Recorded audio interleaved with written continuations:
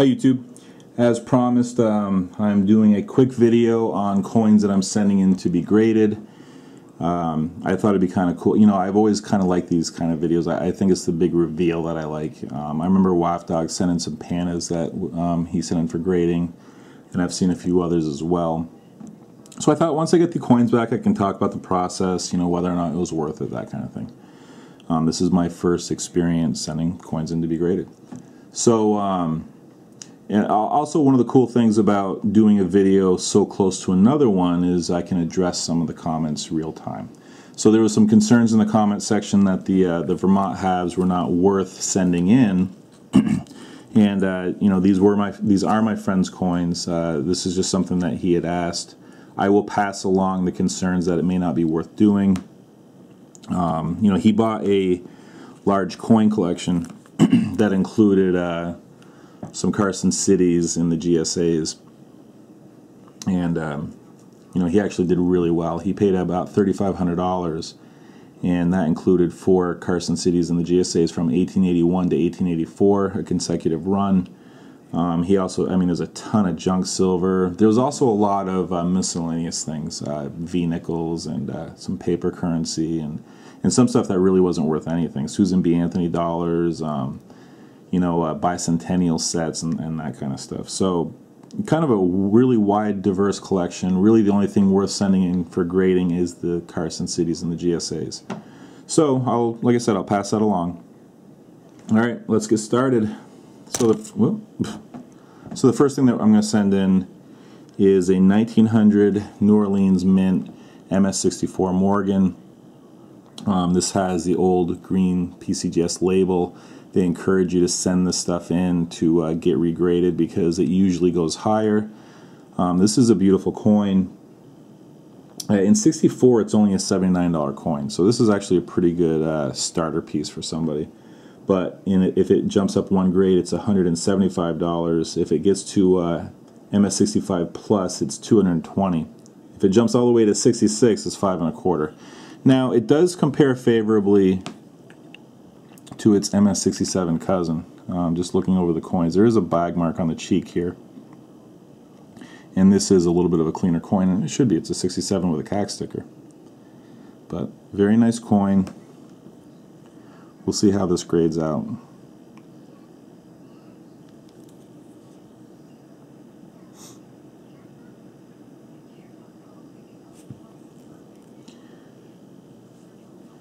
And I don't think I'm going to send this in, but boy, it's awfully tempting. So this is an 1879 San Francisco Mint Morgan in MS67. And as it is, it's an $850 coin, disregarding the CAC sticker. If it goes up to a 67 Plus, it becomes an $1,800 coin. If it makes it all the way to 68, then it's a $5,900 coin. That's pretty remarkable. Beautiful, beautiful coin.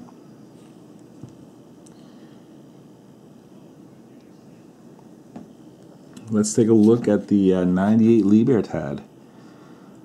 So these were, this is the key date of the series. It's notorious for rubbing on the highest points of the coin. Gee, I'm not sure what could be considered the highest points of this coin. But there's only 13 coins that have graded 68 or 69. And, you know, if this is one of them, well, it really helps the value quite a bit. So this is a nice clean coin. I will be sending this in to get graded. Not sure what the minimum grade is going to be, though. I haven't decided that yet. I was checking out some sold listings on eBay, and one that was a 67 sold for, I think, $400 or so. You just don't see them pop up. I mean, the populations are just too small, the graded populations. So one thing I noticed earlier is golden toning, for some reason, does not show up very well on camera. I don't know if it's, I tried to use a black backdrop. I don't know if it's the lighting or what.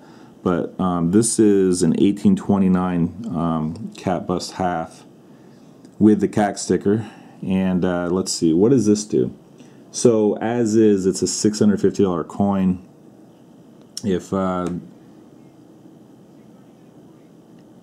If it goes up a notch with the CAC sticker, if it goes up to a 55 plus, it goes up to $700. If it goes all the way to AU 58, it becomes an $1,100 coin. So I'm not sure If it'll go that far, boy, that would be great though. But beautiful coin. This has really, really nice golden toning on it. And again, it just simply doesn't show up on camera. I was considering sending this in just to see if it would cross. So this is NGC AU58, the 1834 large date small letters. And this is a beautiful coin as well, with more nice golden toning on it. So yeah, the other concern was that I need to step up my game, because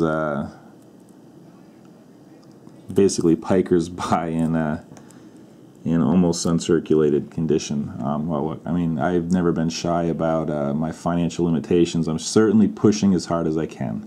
And yes, I would love it if I could put together a cap bust collection in mint state. It's just simply not economically feasible for me, but I understand that you definitely want to buy the coin in the best grade that you can typically.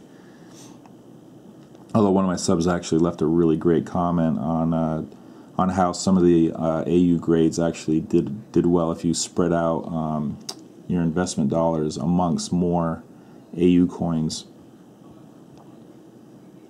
with the thinking being that they're more accessible. So I was actually considering sending this in and seeing if this would cross as well. So I'd like to eventually, you know, it'd be great if I could put together enough of a run of the cap bust to maybe have a registry set. The minimum, I'm not doing anything below AU. I think AU 50 would be the absolute minimum, even on some of the tougher coins. I'd simply have to save up for it. I mean, it's just the way it is. One thing that I've been doing is anything that I make from flipping anything, it's going into this series. So, all right, so here is well, let's start at the beginning here. So this 1881. So you'll notice that the GSAs come in two flavors, right? Uncirculated and basically circulated, just a silver dollar. So this is the 1881, which is the key, in this little run, the key date. I mean, none of these are really key dates, but so pretty nice coin.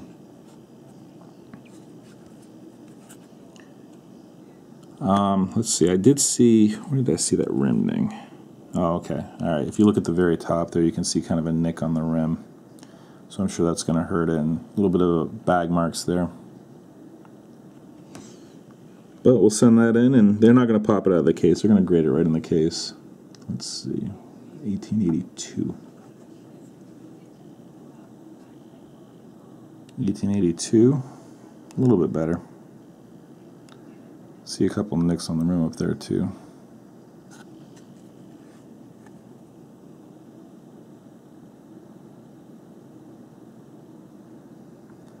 The old CC.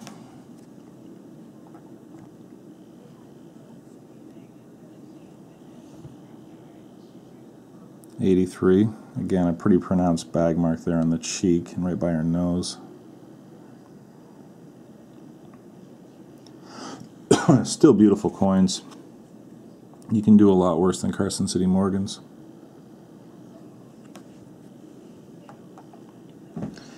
And last but not least, the 1884.